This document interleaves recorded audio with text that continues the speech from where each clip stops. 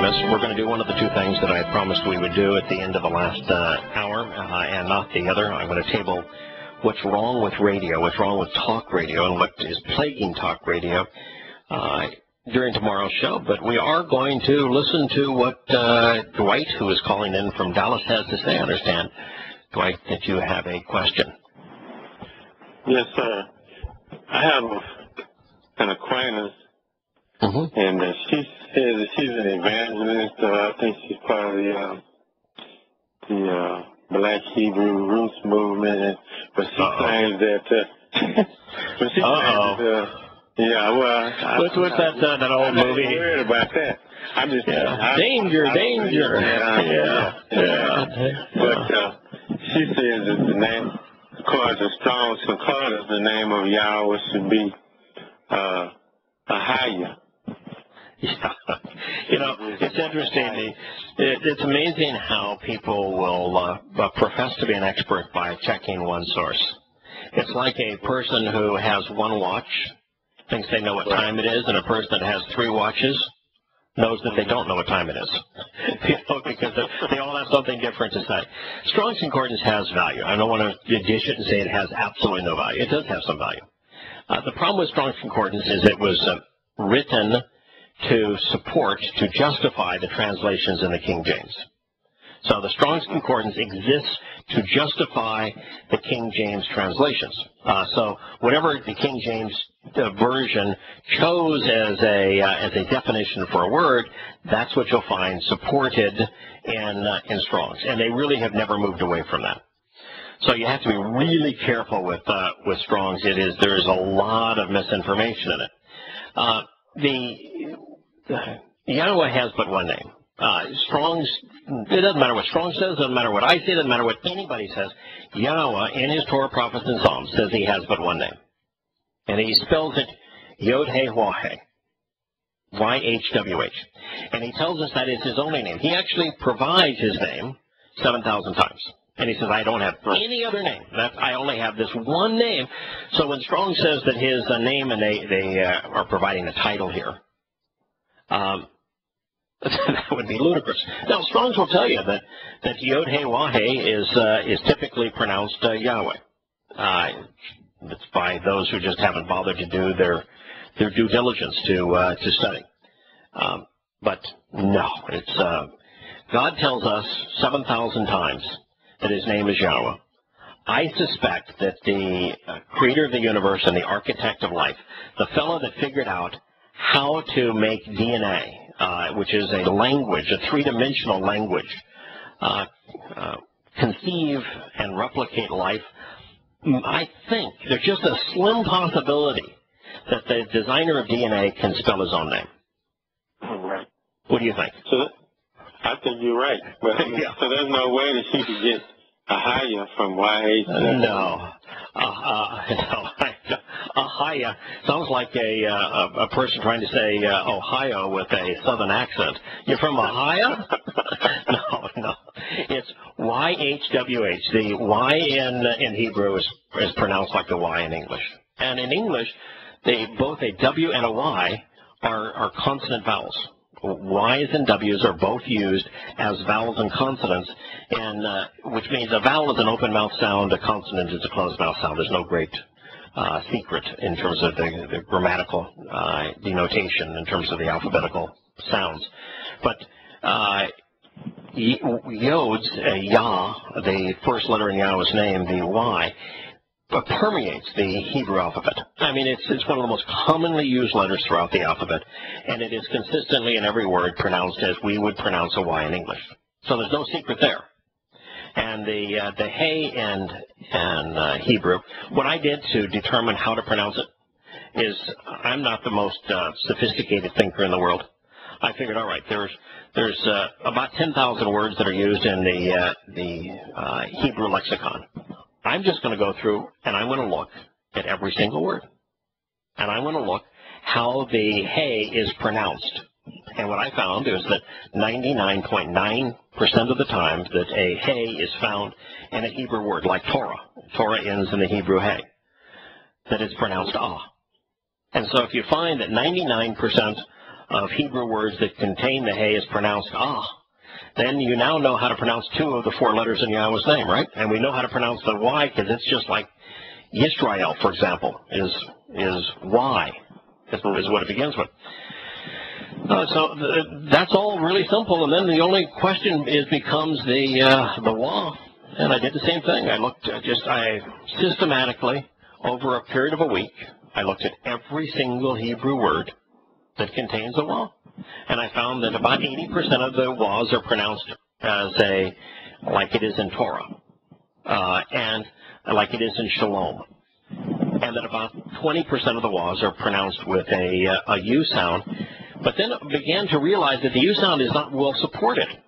For example, it's Yahudim is how they would pronounce the designation of Jews, would be Yahudim. And the Yahu would be from the Hebrew Wah. But if you look at the Hebrew words that are like Yoel, like Yob, they're all contractions of Yahweh, the first part of Yahweh's name. Right. And so when you see, and there's like 75 of them that begin like Yoel, which means Yahweh is God. And so there's so much evidence, including all the most common Hebrew words where the Wah is pronounced as an O. It's overwhelmingly likely, particularly with the names like Yoel, Yahweh is God, that it's Yahowah. And what I will tell people is say, listen, I am absolutely certain of the Y and the H. Absolutely certain. There is zero chance that the Y or the H is being pronounced incorrectly in Yahowah. Zero. There is a chance, probably about 5 to 10%, that the Wah would be pronounced as a U. But I negate that because all of the most common Hebrew words that we know the pronunciation, the Wah has the O sound. And since Yahweh takes the shortened form of his name and makes many names out of it like Yoel, Yob, that it's obvious that he intended the O sound. That I think the likelihood is probably under 5% that the U sound prevails. So that's the best answer I can give you. And Yahweh included his name in his Torah, prophets, and Psalms, Dwight, exactly 7,000 times. And I am absolutely certain that he knows how to spell his own name. So it seems like she's trying to make the Y silent. Yeah, I don't know why anybody would make the Y silent. Why is not even silent in English? I mean, the Y is not silent in any alphabet. Mm-hmm. Yeah. She's saying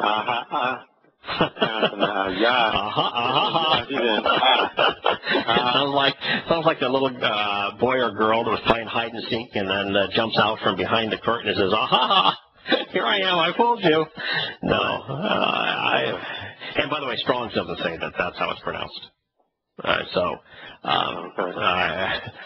Strong's has got a lot of misnomers. There's a lot of errant material in Strong's, but they don't claim that it's pronounced ahaha. So no, it's really not complicated. All you got to do is look at all of the other words in the Hebrew language, all of which are written with the same 22 letters.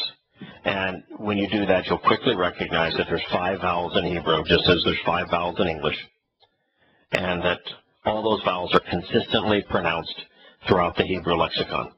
You know, this idea that you can't pronounce Yahweh's name is just idiotic, because that would be saying, well, then you can't pronounce any word that has those 5 letters in it, and yet those 4 letters in it, and yet those letters are in most every Hebrew word, which means you couldn't pronounce any of the language, which means when God was speaking his Torah to his children, it means he couldn't pronounce it.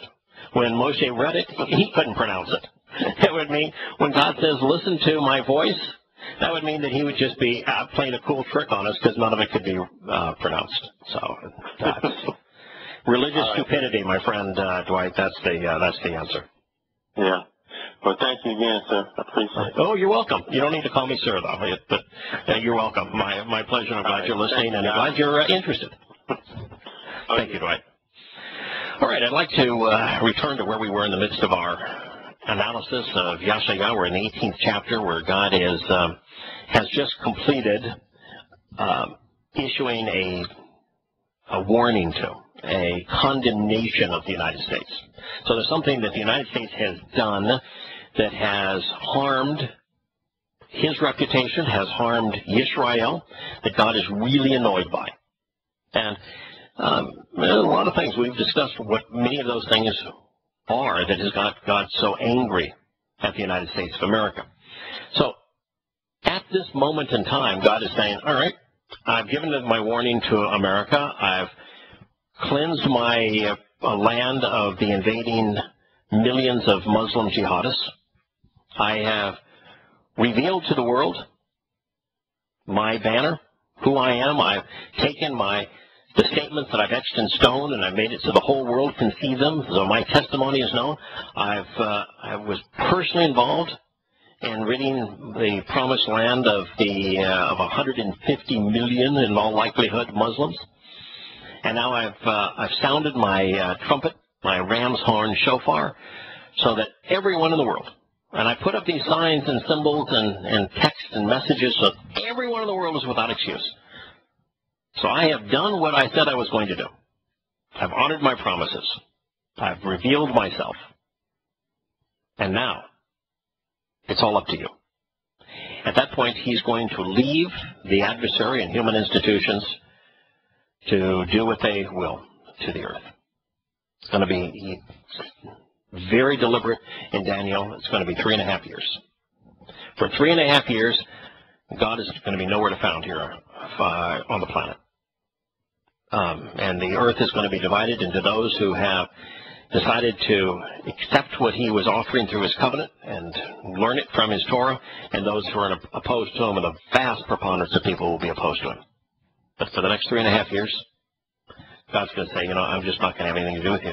It'd make my life miserable to have to deal with you. And the last thing God wants to do is micromanage. He doesn't want to thwart volition. It's only 3.5 more years that people will be making these choices. And the fact of the matter is that once somebody accepts the mark of the beast, 3 sixes for the 3 human institutions that are the most deadly, human religious institutions, human political institutions, and human economic institutions, that once that's imposed on people and they decide to side with the beast, then choice is over for them.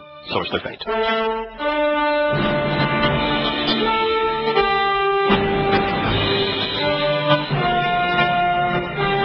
Speaking of this time where Yahowah is going to focus on his family as opposed to human decadence, human destruction, the statement reads, "And I will look, choosing to be observant in my dwelling place, in the manner of radiant and glowing, warm and passionate light, akin to an enveloping cloud, of encompassing dew, in the warmth and enthusiasm of a harvest."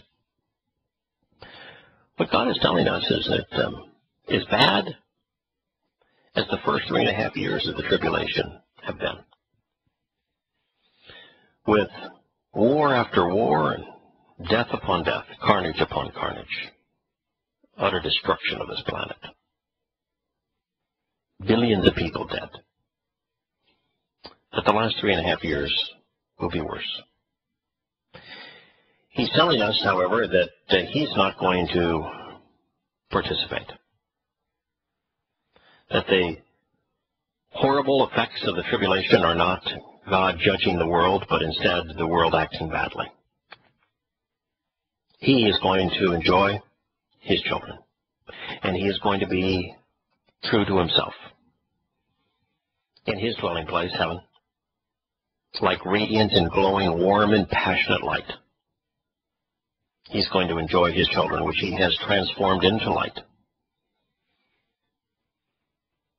Like an enveloping cloud of encompassing dew in the warmth and enthusiasm of the harvest. He's talking about spending quality time with his children, many of whom he has just reaped from the planet. So Yahowah is going to dispatch his spirit to remove the plague of Islam from his land. He will dispatch his envoy to stop the world's militaries in the midst of a horrible and hellish storm, leaving no doubt among his people or the world at large that he can be relied upon to protect those he loves. But once this is accomplished, Yahowah will spend the rest of the tribulation in a better place, quiet in heaven, at peace, removed from the strife that will ensue. Doing what he asks of us, and thus leading by example, he will be observant, always aware, as he contemplates his next move, one that expresses his heart's desire. In just a few years, he will be beaming, radiant, glowing, enjoying the warm embrace of his children. The promise he has made to Abraham and Ishaq will soon come to fruition just 3 years hence, on the joyous day known as Yom Kippurim, the Day of Reconciliations, the final and most beloved harvest. Now this is how the Torah and prophets present Yahowah as our Heavenly Father. He's warm and approachable, encompassing, glowing light. He cannot wait to hold his children in his arms. He wants to be as close to them as the dew is to the standing grain. He is looking forward to this time with his family, as opposed to dreading what humanity will do to itself during the waning years of the tribulation. I have long suspected that the tormenting and terrible abuses endured during this upcoming tribulation will be perpetrated by man and not God. And this prophetic statement seems to affirm that conclusion. Yahowah rarely intervenes and only acts to fulfill his promises. He made an eternal pledge to Abraham, whereby the benefits of the covenant would be everlasting. Had he not intervened to thwart mankind's assault against his people and his land, that pledge would have been negated, something that God will not allow. Bringing these thoughts together, along with a review of the events and villains which have brought us to this place, here's what we have thus far. Woe, expressing dissatisfaction and a warning to the land of whirling and buzzing wings, which is from a region beyond, situated on the opposite side of the directions of the rivers of Cush in the Nile Delta in northern Mesopotamia. It dispatches envoys by way of the sea, and so in floating vessels on the surface of the waters, the messengers travel swiftly, indulgently, and immorally without any regard for the consequences of their mission. This nation of people, from different races and places, is tall, often intoxicated, and immodest, and they have a propensity to take things away from others. They are scrubbed clean, smooth-skinned, and completely shaven, and yet typically reckless. These people are feared for causing distress through intimidation and awesome, dreadful acts, but they are also respected by some for their achievements and their capabilities from here to there and beyond in a future time. This population is comprised of many different races, and it routinely vomits up and spews out nonsense in a strange foreign language, talking down to others, mocking them, while continuously marching off to war. We'll return after the commercial break.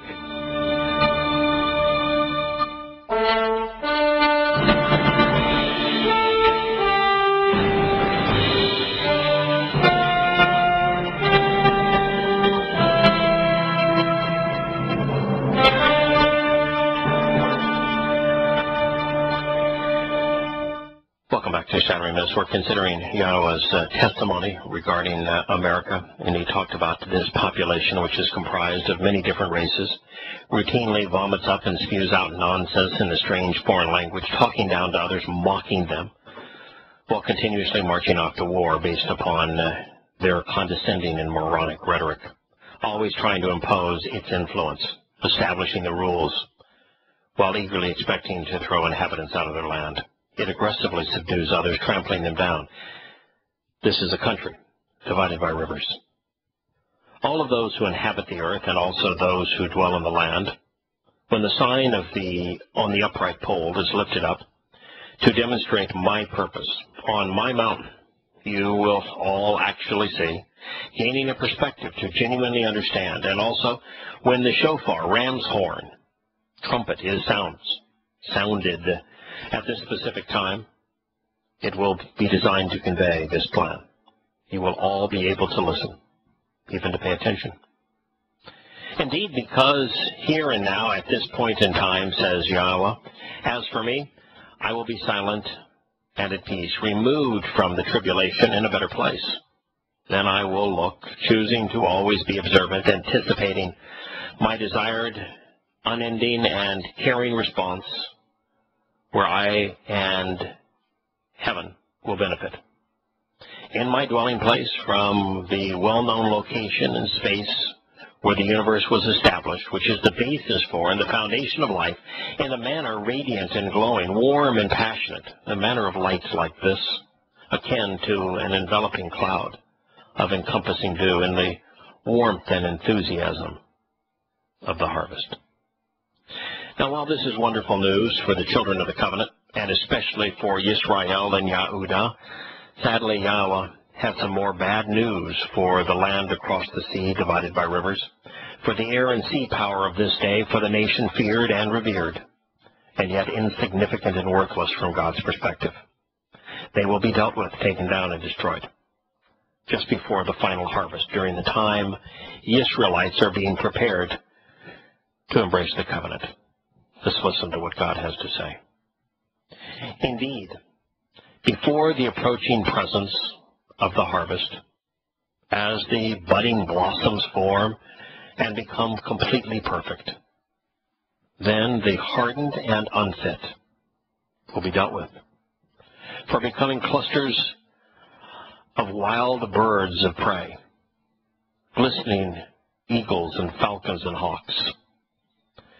And the insignificant and worthless who squander and trivialized will be stopped. They'll be taken down and banished. They'll be snuffed out with a sharp implement. So then, with regard to the forsaken castaways, they will be completely rejected and removed, cut off, and separated.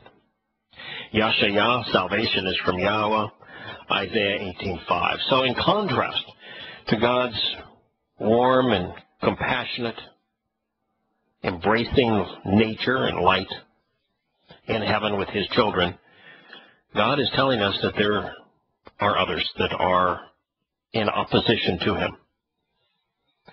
And he says, as we approach the final harvest, which will be Yom Kippurim, as the budding blossoms are forming and the tender shoots are becoming ready to be reconciled unto Yahowah, there will be those pontificating religion and government and military and economic schemes. And just as the budding blossoms form and become perfect, ready for the final harvest, ready for the reconciliation promised by Yom Kippurim, the day of reconciliations, there will also be the hardened and unfit, the immature, unharvestable, and especially sour. It's from Boser. Yahowah makes it clear, something that should be obvious to us, that a religious person is hard-headed. They're unfit.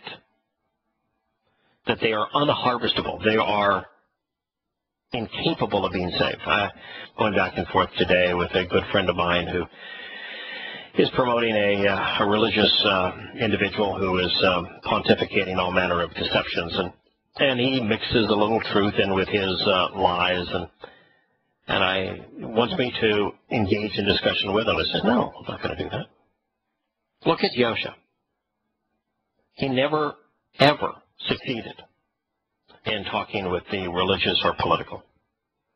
Those who are overtly religious and political can't be helped. They're unharvestable. They're hard-headed. From God's perspective, they are especially sour. Yosha never once approached them because he knew it would be a waste of time. He did respond to them. You know, when a religious person comes into our midst, as we had the other day with the fellow promoting Messianic Judaism and the Hebrew roots movement, we're going to confront them. And Yosha did. Now, he didn't confront them for the benefit of the lost soul, the soul promoting the religious or political or economic myths. Because there's no evidence that any of them walked away from their religion and changed, and then came to embrace Yahowah and his Torah. He rebuked them for us, for those of us who aren't religious, for those of us who are open-minded, for those of us who can benefit from sane instruction. But here God is saying that those who are hard-headed and unfit, they're unharvestable. Well, sir, you're wasting your time to try to reach them. God said they're going to be dealt with. And they're going to be dealt with as clusters for the wild birds of prey, for the glistening eagles and falcons and hawks, unclean yet shimmering vultures, or a collection of wild sprigs in a budding plant structure. And the insignificant and the worthless who squander and trivialize. The despised sprigs and contemptuous trindles, the gluttonous, the vile, the meaningless, those who will sell you a book of lies to promote themselves. They're going to be stopped, taken down and vanished. They will be severed, cut off, and excluded, ceasing to exist, having failed. They will be destroyed, snuffed out with a sharp implement.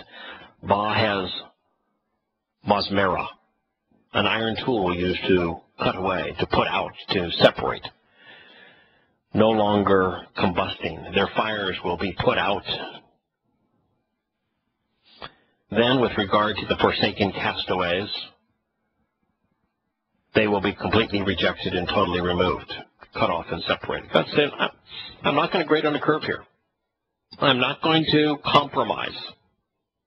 I'm not going to accept everyone into heaven. You're either in accord with the Torah's instructions regarding the conditions of the covenant, and you're part of my family, or you are not. And somebody who might just mean well but is completely lost in this regard is not going to be allowed into heaven. They are excluded. I mean, it's something that far too few people appreciate, that God has to exclude them from heaven. If he did not exclude them from heaven, then heaven would become nothing different than hell. That it would become another cesspool of religious and political maneuverings and military and economic schemes. And God's not going to endure that for all eternity. At that point, there would be no place to retreat from them. And so it's just not going to happen. They will be excluded. God must take that approach to be consistent, to be fair, to be dependable. We have Daniel, who is called in from St. Louis, has a follow-up question from last week's call. And hello, Daniel. Welcome back to the program. Thank you, Yada. Well, I had to take a rain check on meeting with my parents and their pastor this week. It was supposed to be on Thursday, and we had some vicious weather in the morning, and then we're supposed to be vicious again in the evening, but it ended up kind of passing over, which is awesome. So I had to take a literal rain check on that. Okay. But my mom had texted me a couple things, and I don't know if you'd want me to share them with you or not, but they were kind of interesting, and I tried to put your advice and a friend of mine who I had over who told me, you're not going to get anywhere with them. They're going to make you look like a ding-dong. And they won't make you look like a ding-dong. They will accuse you of being a ding-dong. There is no way to make God's testimony stupid. There is no way to play God for the fool. So they will make you appear like you're a nutcase for advocating that which God advocates. But all they're doing is really besmirching themselves and trying to besmirch God in the process. The friend of yours who told you that you will not prevail with religious individuals, particularly with a pastor who makes his living being religious, is correct. We talked about this. Yeah, we talked about this a week or so ago, Daniel, when I told you that never once did Yahshua seek out religious and political leaders. And I agree, you're right. Never once did he set an appointment to meet with a religious or a political leader. Never once.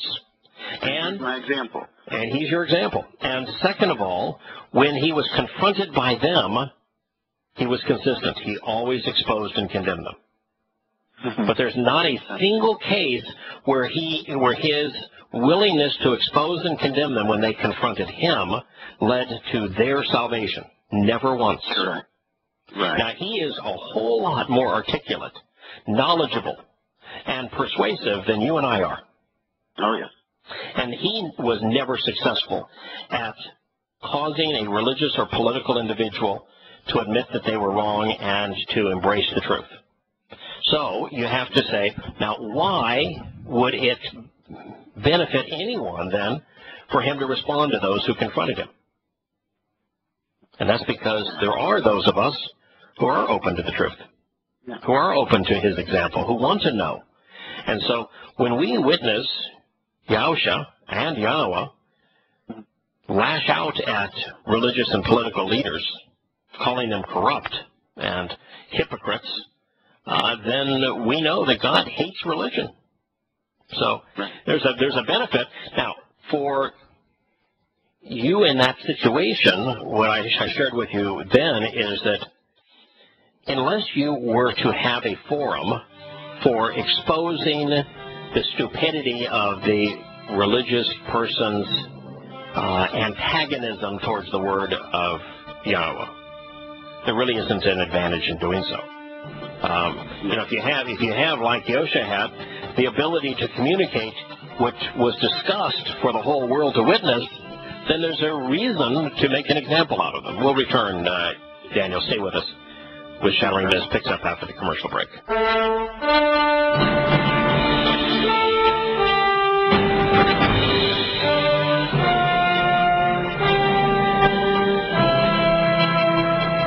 Welcome back to Shattering Myths. We're talking to Daniel from St. Louis, who's going to have a meeting with, I believe it's your parents, and also with their pastor to demonstrate the foolishness of Christianity and why Yahowah wants us to walk away from religion in particular, but of course Christianity especially. And you were preparing to do that. I want to say one other thing, then I want you to have the floor again, Daniel, is that earlier this week I had the opportunity to listen to a religious advocate, the fellow that was advocating the Hebrew Roots movement. What I tried to do was follow Yosha's example. If you read any one of Yosha's experiences with religious and political individuals, first of all, he did not seek them. He only responded to them. And so I didn't seek this fellow out.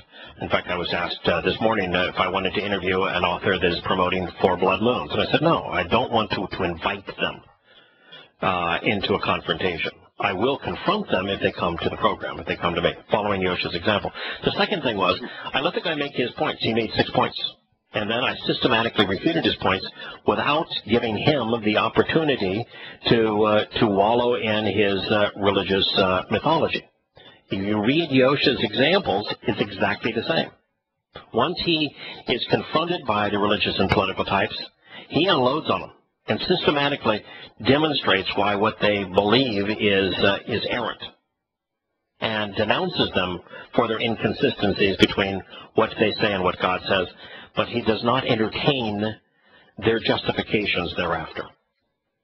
Yeah. So a pretty good example. Go ahead. Well, I was going to say the friend that I had talked to, and you had mentioned something about this last week also, is, I guess, understanding. He said, the only reason that you should have the pastor there talking is so that you can tell him that you want to heal the relationship between you and your parents, and so that you can learn how to communicate with each other. And I thought that was, that wasn't my plan, but that sounds awesome. But guess what? No? Yosha was very clear on this. He says, I came to bring division. And he says, I came to bring division between parents and children and siblings. And so what you know about the Torah, about Yahowah, about his covenant, is extremely unpopular and divisive, particularly in a religious community. Yeah, and so it's not going to bring healing. It's going to bring division. Yeah. One more thing before, I know we don't have a lot of time, but I was unavailable earlier today. I kind of wanted to call in and go through a text message that my mom had sent me and a conversation that we had through text that ended with her saying, I'm done discussing religion with you. Basically, I'm not going to meet with her and her pastor, which is probably for the better. Yeah, for the better. I was trying to be nice to it. So anyway, really quickly, funny today, when I get back from home, I have a pamphlet on my door from the Jehovah's Witnesses. We're invited, and guess what the date is? Monday, April 14th, 2014. I'm invited to the Jehovah's Witnesses. So I won't be going to that because that's over. But I'd be celebrating the Passover and then unyeasted bread at that time. They came by so that because then they would have been coming to me. Yeah, that's really that's exactly what you can do. If you are interested in me responding to the points your mother may have made in the text message, you're more than welcome to send it to me. It's anybody that's listening to this program and would prefer to communicate via email, and I'll gladly respond to emails. I did the first hour of this program today. It's yada at yadayah.com. Yada at yadayah.com will come directly to me, and I'm more than happy to try to respond to emails. And what you're basically saying here, Daniel, is that your mother doesn't want to hear anything that is in conflict with her faith, and that it makes her uncomfortable. Yeah, oh yeah. She had invited me to, she said, we're having a Seder meal on Friday, the 18th. You and my girlfriend are invited. She said, we're not doing it at the church this year because there's too many people going there. And he suggested for people who've already been, probably, that's what I'm assuming, I didn't get to that point, but for them to do it at home, and have people over. Yeah, the moment you hear Seder, you know that this is going to be a religious presentation. The rabbis don't get it any more accurate than do the pretend messianic type Christians. And so you don't want to go to a Seder. You celebrate Pesach following Yahowah's instructions, and it's really very simple. And you don't want the word Seder automatically just screams this is going to be a rabbinical religious celebration. Don't go there. And it's on Friday the 18th, which is kind of almost several days later. But they don't even get the time right. Oh, good grief. Well, Daniel, thank you.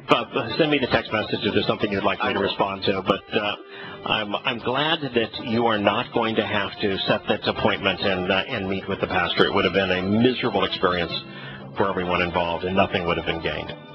May God bless you all. Look forward to being with you tomorrow.